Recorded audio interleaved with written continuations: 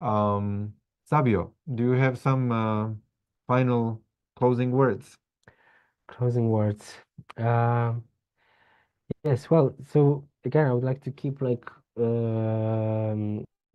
with the subject, but are you asking to about the retreat? No, just to close To close. the today's webinar. Yeah, I would really encourage to anchor this what if state.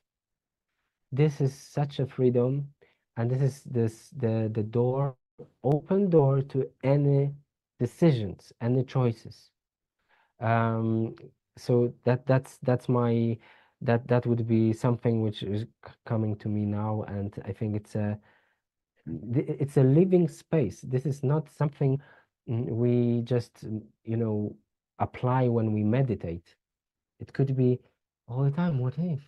Oh, what if that? What if I can go? What if I can do this? Well, and it's just, it's like so inviting. But yeah, so at the same time, being and knowing that what is your no, what is not aligned with you, and yeah, and practice. In the physical, being in the physical body, people many times would like to have a pill or something magical pill to change their life without doing anything. And remember, we need to remember this is a matter. This is hard thing.